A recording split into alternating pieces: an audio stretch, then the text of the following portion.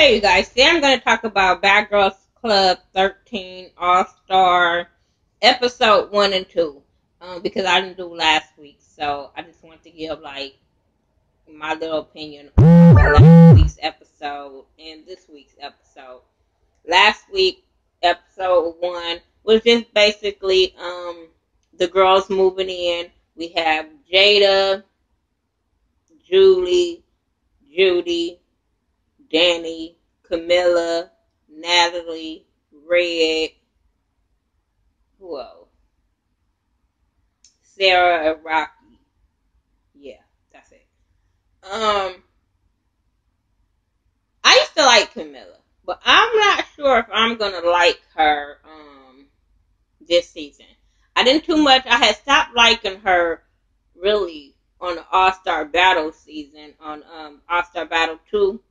But this season, really, these first 2 episodes, I don't know.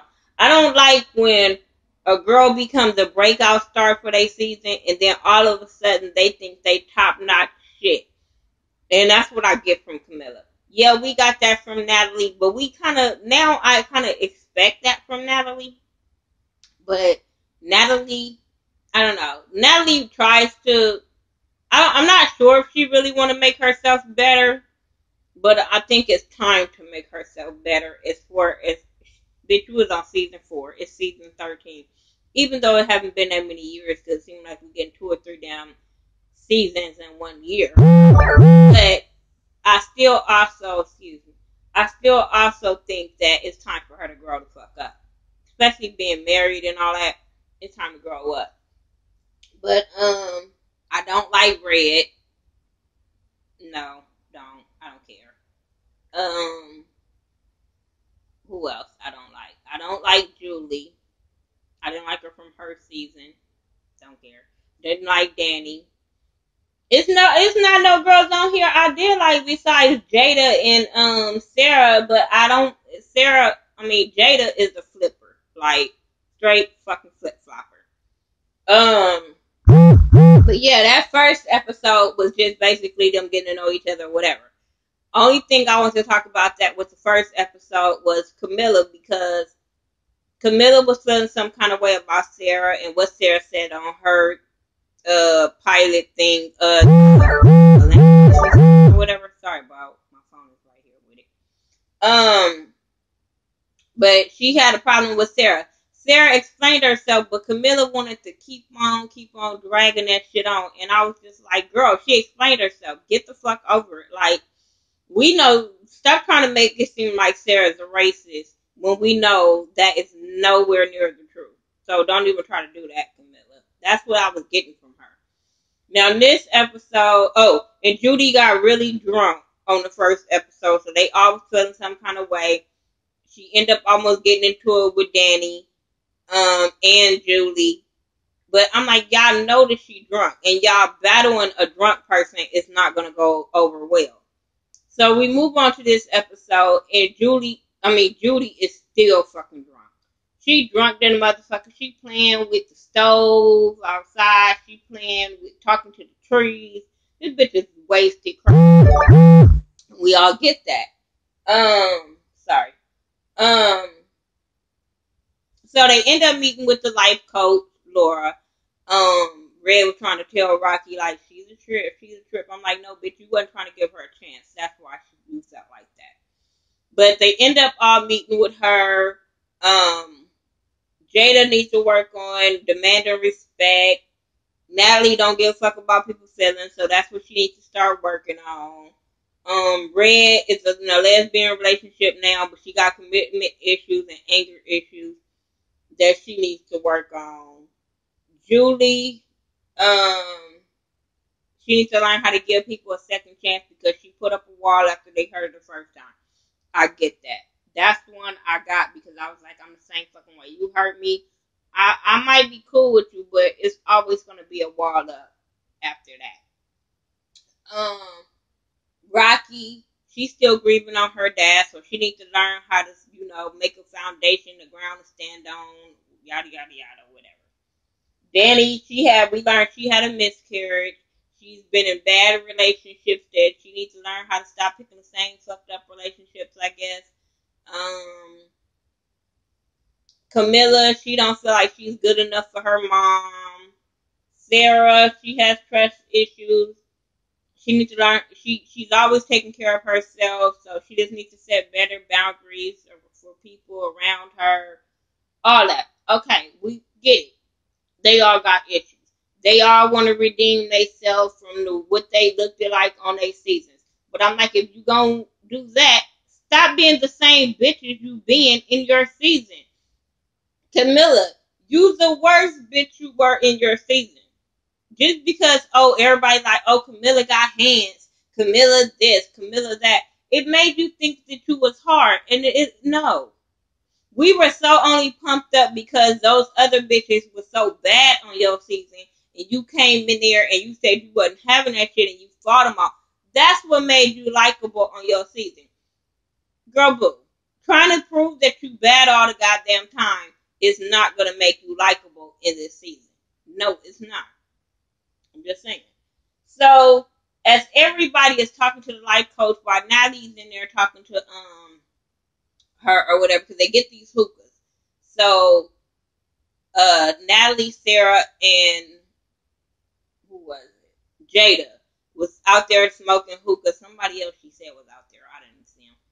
But they was out there smoking hookahs. They come in, and Camilla is going in on Sarah and Jada about calling them minions and all that. So they called her a bitch.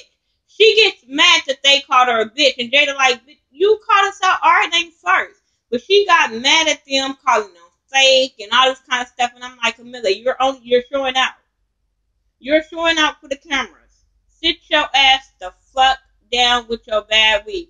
Apparently you know that's a bad weave because you always got a hat on your head. But I'm like, sit your ass down. Sit down. You started with them girls, and then when they had the backbone to say something back, you didn't fucking like it. Girl, boo. Calling them minions. And Sarah like, bitch, how am I a minion? Me and Natalie been friends for 5 years. So how am I a minion? And I'm like, why? Because they cool with her and they not backstabbing and talking about her. Well, at that point, I'm like, I don't get why it was such a problem with them hanging with fucking Natalie. If you not cool with Natalie, that's your fucking business. And then she said she was cool with Natalie. And then when they got in the house, they were friends. But when they got in the house, she saw a different side of Natalie. But I'm like, bitch, you know the cameras are rolling. You know she got to put on a character. So for you to say you're not her friend just because of that, and y'all ain't been in the house for a couple of days, and you ain't seen no interaction where Natalie was dogging you out, what's the problem? What's the fucking problem? This whole episode was really basically about Judy and her drinking problem and how everybody had a problem with her fucking drinking, and everybody is talking about her, but nobody is trying to help her. Nobody's helping her. Even when Judy and Danny goes to her, they still not trying to help her. They just telling her all the wrong she have done. Oh, you crazy, you this and you that. So, the first time Natalie and Camilla, after all of that bullshit, Camilla talked about Natalie, they all go to the club together. Her, Camilla, Natalie, Sarah, and Red. They all go to the club together. They talking about Judy in the little bus or whatever, and Natalie is saying we need to get her out. She drink too much. She crazy. Yada yada yada.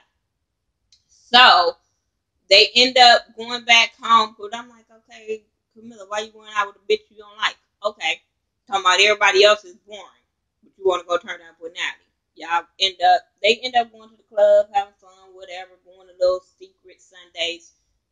Need to go there when y'all in LA. I'm just saying it's a fun place to go. But they talk about her Judy drinking ways and all that bullshit. So they gets back home. No, while they gone, Rocky talks to Judy and try to talk some sense into her, like try to see how they can progress, how we can make this better. I can't give it to Rocky that she reached out to Judy or whatever. Judy crazy ass start talking about getting her cheeks done and all this shit, and I'm like, plastic surgery and a nose job. I'm like, what the fuck? Then Judy talks to her. She's still on some plastic surgery type shit. I'm like, are you fucking crazy? Judy be giving me my life, even though I be looking at her like that bitch needs some help. I'm like, this bitch is batshit crazy for real, for real. So, like I said, Natalie was talking in the bus about getting Judy out the house. Judy needs to go home. She needs help. Blah blah blah. So then, like the next day, I think it was, Natalie ended up getting massages for the girls. Her Jada and Sarah. So they chilling, they talking about crazy ass Judy, everybody talking about Judy basically. Judy all feeling alone, don't feel like nobody wants to be around her and all that kind of stuff. So Natalie comes up with this idea to make her a drink. Put all kind of different shit in there. Hard ass fucking drink and make her drink it like, fuck it, we gonna get her drunk to make her go home. But then Natalie ended up start talking to her and stuff and just seeing how fucking crazy she was or whatever. So then Red tells Rocky and Judy and somebody else that was sitting there how Natalie wanted this girl out. Now she's trying to be her friend and all this kind of stuff. Judy go apologize to Julie and Danny. I was like, whatever. So the girls go to this paint and sip thing. They drinking and painting naked bodies. Who cares? Whatever. They be acting like they ain't never seen no fucking naked bodies. I'm like, Red. And Red looked at them with their naked bodies with like she had shit on her face. But I'm like, bitch, when you lifted up your shirt, we didn't want to see that either. But you keep showing us that shit. Whatever. But anyway, Rocky, Red, Sarah, they go tell Judy that Natalie wanted her out. And all this kind of shit. Judy is just like, well, I'm not going to go out with you guys. I'm going to better myself. All this kind of shit. So then at the club, the girls talk about Natalie. Because I guess Natalie wasn't there. Oh, Natalie stayed home with Judy. So they all talked about Natalie and how she do the way she treating Judy and all this bullshit. It was just petty bullshit. And I'm sitting there like, why are y'all so fucking concerned? Y'all supposed to be there working on y'all issues, but y'all so busy worried about the next bitch. It just irritates the fuck out of me. So Natalie and Judy end up talking or whatever, and she was just saying that I'm your friend, and you need to hang out with me and Sarah, and we can help you. And they talking about them girls ain't your friend, and they start doing her hair because she has some spray paint in her hair, and I'm like, why the fuck are you putting spray paint in your hair? I don't get it. So they end up taking her out to get her nails done and stuff like that. So that made Judy feel like, okay, somebody's reaching out to me. Let me tag along with her. Y'all know she already looked up to Natalie. So Natalie reaching out is like, whoo, the heavens is opening up for Judy. So everybody's getting mad that Natalie is taking her up under her wing and doing all this shit for her, talking about she's not addressing her issues. She's just using her. But I'm like, y'all not helping her neither. Every time y'all talk to her, y'all ain't making her feel no kind of better. Y'all all talking about how she crazy, how y'all don't want to be around her. So when a bitch is coming to her saying, be my friend and hang with me, that's who she's going to gravitate to. That's where y'all fucking up at. If y'all really feel for this girl and don't want her to be brainwashed by Natalie, y'all would hang with her and see what her issues are and see how y'all can work on her issues and this and that. Go get her nails, go get y'all nails done with her. Like, take her out. Get her away from the house where drinking is available to her. Take her out, do some things. Don't just sit there and talk about her and make her feel bad to make her want to do even fucking more. So now Natalie and Sarah is there to her rescue, and y'all getting fucking mad. So when they all come back, they want to confront Natalie or whatever. First, Red confronts her. As Red is confronting her, Camilla start confronting her. Camilla and them all up in her face, Apparently, Natalie got somewhere in her closet that they can't be doing her like that because y'all know Natalie bring ratings, so we need her here at least a couple of episodes. Y'all ain't gonna get Natalie out the second, third episode. That ain't gonna fucking work. So, you notice that security was right fucking there when it comes to Camilla and Natalie, because they know that's a big ass explosion waiting to happen, and Natalie probably fighting gonna want to leave. So they have security real close, because usually security don't be that close when the girls are just arguing. Not when they just arguing. That's why I'm like, hell no, that's some clauses in that motherfucker that Natalie got. So they arguing or whatever, and Camilla like, you don't want it to woo woo. Wait till the security break her up. Then Natalie waits till security broke them up, and then no. Camilla threw whatever she was drinking on the security and Natalie. So Natalie knows security broke them up. She throws something back or try to do something back at Camilla. Camilla like, oh, you doing that because of security. And I'm like, no, both of y'all doing that because of security. They break them up. And then here come Red trying to talk shit to Natalie and tried to swing on Natalie. And I'm just like, this is fucking dumb. So they broke them up. That's when she raised her shirt to show us all what she got. Then Natalie go get on the phone and talk to her husband. But in the meanwhile, she talking to her husband. Then you got Julie outside crying to Judy about she love her and they want to be friends and all this kind of stuff and yada yada yada bullshit. So Natalie's on the phone talking to her husband. Red walks in there, sit on there trying to irritate her, be a big fucking bully. End up, Natalie was like, they all trying to jump on me or whatever. They mad. They were. And as she talking to her husband, Red hangs up the phone. So Natalie gets mad. If I was Natalie, I would have clocked the fuck out of Red with that phone handle. Maybe she would have been in jail. I don't know. Got kicked off. I don't know. But I would have clocked the fuck out of her. You're not gonna hang up my phone call. I don't give a fuck who you are. So they end up breaking them up, and even Jada had noticed that Red was trying to be a bully. But why I say Jada's the flip flopper? Because I think when they were at the club, she was talking about Natalie or whatever, talking about Natalie don't fuck with me, Natalie don't hang with me. But I'm like, bitch, you were with her and Sarah with the hookahs, with the massages every time they go outside. Your ass is right there. Now she's not around. Now you want to talk about her. Shut that shit up. Shut that shit up. I'm going to use it for whatever she can give us. Bitch, if I don't roll with you, I don't give a fuck what you got. So that's what you call a fake bitch right there. I'm sorry. But that's all I got for Bad Girls Club All Star 1 and 2. I'm going to try to keep on going with this. It might not be up the night that the song might be up the next morning like it is now. But I'm going to try to keep rolling with it because I'm quite sure I'm going to have some things to say about Camilla and Natalie and Rocky. Y'all supposed to be able to work on y'allself, but it seems like y'all feel like y'all got something to prove, and that's what I don't like. If you're gonna work on yourself, work on yourself. Giving all your attention to somebody else is not working on yourself. And all y'all so busy worried about Natalie, can't none of y'all work on yourself. And then that makes her even a more bigger star than she is. Like, I just don't get it. Leave down in the comment section what you thought about these first 2 episodes. We'll keep it going. We'll talk in the comment section. Tell me who you're gonna like, who you're not gonna like, all that good stuff.